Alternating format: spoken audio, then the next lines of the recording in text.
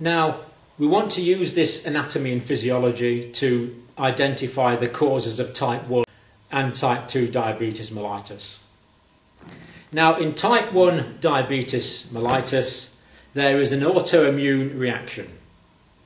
And what the body does, the body's own immune system starts destroying its own beta cells. Now, the immune system is supposed to destroy bacteria and viruses. That's good. It's not supposed to destroy its own tissues.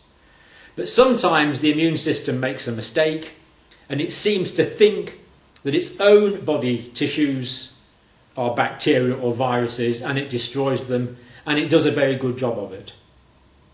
It's a tragic mistake. It's death by friendly fire. It's pathological, of course. It's not supposed to happen. So what happens is the body's own immune system destroys, over time, all of its own beta cells. This means that in type 1 diabetes mellitus, all of the beta cells are destroyed, so we get an absolute deficiency of insulin. So in type 1 diabetes, there is no insulin, therefore there's no insulin to stimulate the insulin receptors, therefore the glucose transporter molecules do not rise to the surface of the cell. This means that the blood sugar levels are going to rise. The blood sugar levels are going to increase. And the World Health Organization suggests that when blood glucose levels in a fasting blood sample get to 7 millimoles, or when in a random sample of blood the blood glucose levels get to 11.1 millimoles, that patient has actually got diabetes. So in type 1 diabetes, the beta cells are destroyed. Because the beta cells are destroyed, there's no insulin. Therefore, the insulin receptors are present, and the insulin receptors are perfectly healthy in type 1 diabetes, but there's no insulin to stimulate them. Therefore, the GLUT molecules don't go to the surface. Therefore, there's a hyperglycemia. And this is the great irony in type 1 diabetes. There's a huge amount of glucose. We've got a massive hyperglycemia. We've got way more glucose than we would like. But just across this cell membrane, just across this phospholipid cell membrane, the mitochondria are inside without any glucose. That's type 1.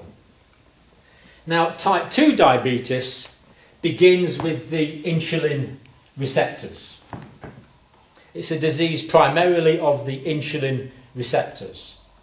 Type 2 diabetes, there are reduced numbers of viable insulin receptors. And that's going to put the blood sugar levels up.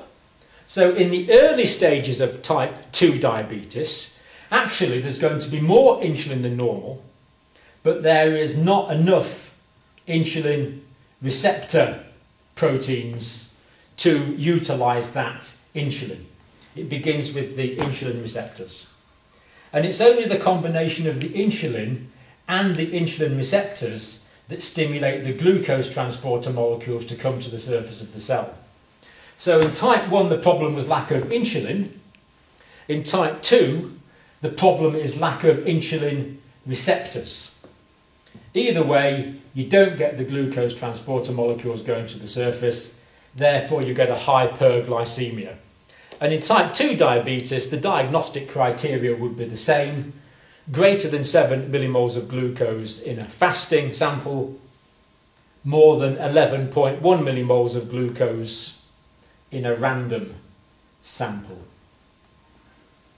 So type 1, destruction of the beta cells. Type 2, loss of the insulin receptors. But as type 2 develops, well, let's go back a bit. When there's a lack of insulin receptors, the insulin, there's more insulin produced to try and stimulate the insulin receptors. But of course we know there aren't insulin receptors. The insulin receptors are abnormal and reduced in numbers. So the pancreas tries to produce more insulin to compensate. Because as the blood glucose levels rises, this is detected by the beta cells and they produce more insulin to compensate. So initially in type 2 diabetes, there's going to be increased amounts of insulin actually. But then over time in type 2 diabetes, the beta cells are actually going to wear out and there'll be reduction in beta cell mass, and over time in type 2 diabetes, the amount of insulin will also be reduced. This is why eventually patients with type 2 diabetes might need insulin.